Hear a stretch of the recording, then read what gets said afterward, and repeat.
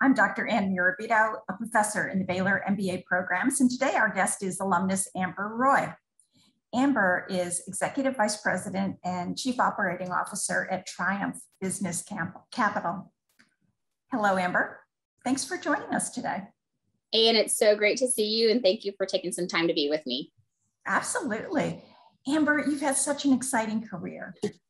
Tell us about your career path. So I started off as a consultant at Countrywide, where I was working on a variety of just process improvement projects or looking for ways to take technologies to improve the business to achieve the business goals. And through all of that, I wound up being a project manager for the Countrywide and Bank of America conversion.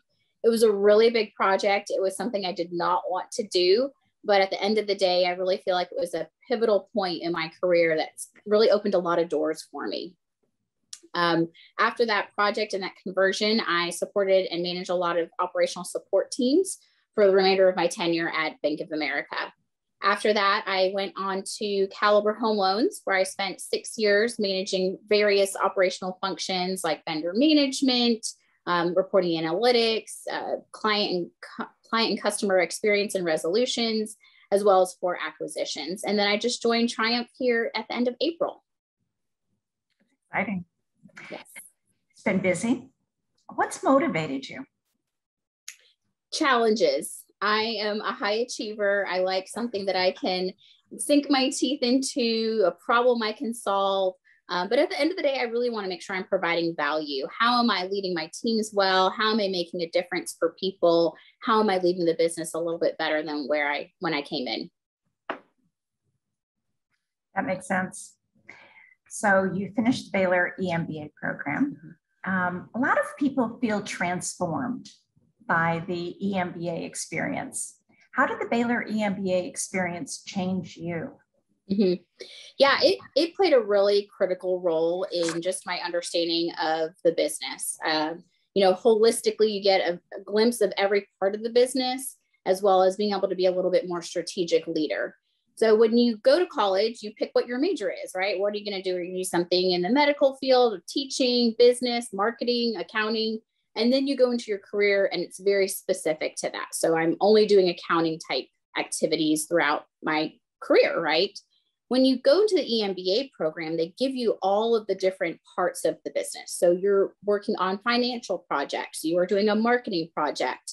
You have to learn the different ways to engage with HR. And so that really helped me see the business holistically. So as I transitioned into the role of COO, it's all about connecting the dots. It's understanding, what are my operational teams doing? How does that impact our financials? What can my technology teams do to help us be more efficient and effective? How are the things and changes we're making from an HR perspective impacting our teams? So it's played a really critical role in just my career and the way I think about things. I think that's really interesting, because when I talk to students, especially younger students who are thinking, why do I need to take marketing? I'm a marketing professor. Why do I need to take marketing if that's not going to be my career? Well, the point is, if you dream of having an entry-level position for the rest of your life, then you don't need to learn other disciplines. But if your aspiration is to reach the C-suite, you need to understand how all of those functions work together, that holistic view that you're talking about. Absolutely. So let's talk about the C-suite. In the C-suite, men outnumber women 7-1, according to a recent Morningstar report. Why do you think that is? This is 2021. Why is it? Yeah.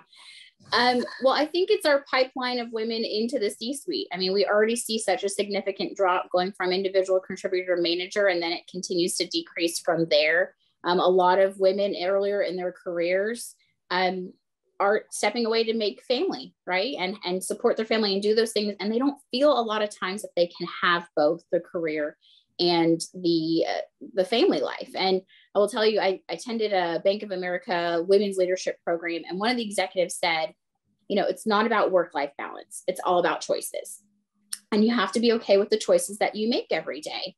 And, I think a lot of women probably still feel held back, or they don't have the right support that they need, maybe from their employer, or it could be even from their spouse, to be able to pursue their career and be able to do things. You can't do everything. They're like, you can do anything you want to do. You can't do everything. There's not one person that can do it. And so it is about choices from there.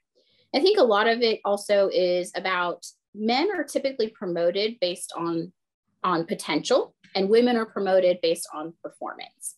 And so as you start to get through that, women just may not be considered because of that, because of their performance, because they are stepping away to do something for their family, caring for an elderly or aging parent. And so it's really important, I think, for people that are in the C-suite or even just senior leadership positions to be pulling up that chair for that woman. Men and women need to be doing it, promoting them, being a champion for them, encouraging them, supporting them in whatever way that they need it, so that they can feel that they can have both, because you can. You know, what I really like about your insights are that you're coming from a perspective that people want to do the right thing. Mm-hmm. You know, it's those sort of accidental, hidden biases we have that are what you said about being promoted based on potential, women based on performance. So I really like the way that you are framing it as an opportunity for all organizations to be stronger, that there's not a good guy or a bad guy. Right. So you've had this very successful career. What do you know now that you knew when you started out? Well, it takes a lot of work. It takes a lot of dedication, and you have to be intentional.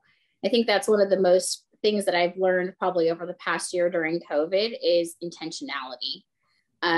There are things that happen and people get luck, and you can make your way to the C-suite or get a promotion or anything like that if certain doors open. But if you are intentional about what you want, how you're going to go get it, how are you going to help somebody else, it's those things that you're really going to see the return on something.